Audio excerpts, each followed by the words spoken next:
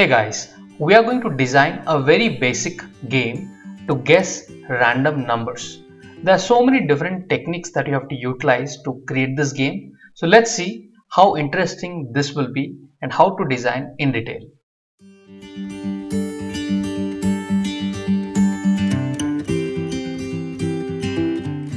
As this is a guessing number game, we have to import a very important module called random. Because you are guessing a random number, so the module name is random. So first of all, you write import and then write random. This is the module which we'll be using in our code. Alright, now the next thing, the bot has to print something, right? Guess a number or something it has to say. So I'm going to use a print command, and within this I'm saying bot, and then I am thinking of a number. So that makes it quite feels like it's a game. The bot is thinking a number. This will be printed in the console. After that, the actual thing is how do you select a random number between a range, for example 1 to 10. Out of that, the bot has to pick any number from that specific range. So how do you create it is important. For that, let's create a simple variable called secret number. You can give any variable name you would like to have. Secret number is fine. Now here I am going to say equals to, and I am going to use the module name random dot rand int. Okay, rand. So what this will do, this helps you to provide a range. You can set a range between which the number will be selected. Now anytime you are writing such a code, it is very important that you see how it is really working by printing it. Okay, just to see how that value is, the value is coming or not. Let's see it. So let me run this. So you can see slightly. So bot said I am thinking of a number, and here the secret number value it has guessed is 7. I mean it has thought of is 7. Now if I'm going to run it again, then it's saying 3. If I'm going to run it again, 6. You can see randomly it is selecting some number. So your actual code is happening here in the line number 3. Okay, it is selecting some random number between the range you have provided. Great. So this much is understood. Now we don't need this print. This is just to understand how the random.randint works. This we have got it. Now the next thing is we'll create a loop. Okay, so how do you create a loop? I'll use a while loop. I'm saying while true. That means every time the condition is true.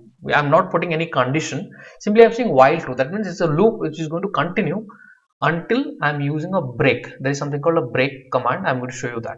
So here I'm saying while it is true, the very first thing I will create a variable called guess. Then I'm saying equals to, and here I'll ask the user to guess a number. Now here I'm saying guess a number. Okay, this is the place where the user is really guessing the number. Now let's say the user is typing 3 or 5. So what happens that 5 generally it will be taken as a string. Now to convert that to integer, what I'm going to see int, I'm going to simply write int and surround this by this input. Okay, and I'll at the end I'm going to put down parenthesis. I'll close the parenthesis here. Done. Next thing, so user has guessed, let's say he has guessed 5 and the secret number is also 5. Let's imagine that. Here I'm going to write a condition if guess what the user has guessed is equals to that means secret number colon. Okay, this is how you write the if condition. If so, then what we want now, once the user has guessed, won't you like to have some kind of an attempt, how many attempts he is making, first attempt, second attempt, third attempt, like that. So let's create a variable on top of it. Let's say attempts equals to, I'm assigning a value called 0, and here after he has made his first guess, I'm saying attempts plus equals to 1. Now what is the meaning of plus equals to 1? It is like increasing the value with 1. For example, it is 0. For the first time when I guessed, it will increase the value of attempts to 1. Second time when the loop runs, it will become 2, 3, like that. It is going to increase by 1. Plus equals to 1 means always add 1. Always add 1 to the existing value. That is the meaning. Okay, so if guess equals to secret number, then what I want to print, I will say print, I'll say congratulations, right? Congratulations. Great. Now we can slightly customize this code.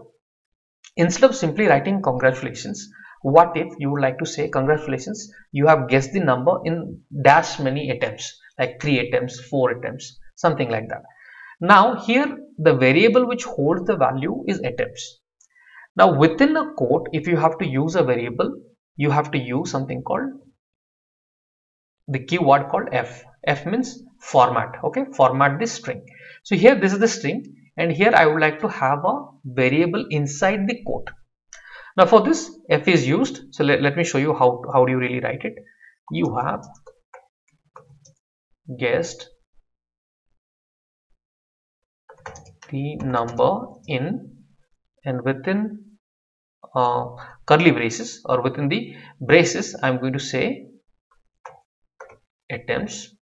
Okay, attempts, and then I will really write attempts. That means it will print congratulations, you have guessed the number in 3 attempts. That is the meaning. This will be a number. This will be a number. Okay, so this one we have done. Now if he has already guessed, then you would like to come out of the loop. To come out of the loop, you have to use break. Simple. Now let's say the computer has guessed, let's say 5. Okay, computer has guessed 5 and you have entered, the user have entered 3. The guess number is 3. Now in that case, I'll use something called elif. What is it? Elif. And here I'm going to write the condition. So what is the condition? Here guess is less than the secret number. That means the secret number what the bot has guessed is 5 and you are guessing 3. That means 3 is less than secret number. Now in such a case, you are going to provide a prompt to the user to go for a higher number or try for a higher number. So I'm saying print, and here I'm going to say the bot will say, right? So bot will say try for a higher number. Okay, try for a higher number. Now the same thing here, I will say simply else because this is the last condition, right? Else if it is not equals to, if it is not less than, that means it's greater than. So I'm going to say print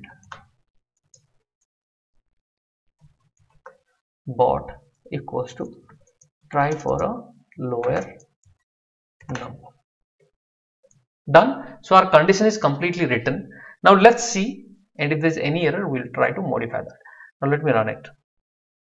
Okay, it is saying bot, I'm thinking of a number, guess a number, it's saying.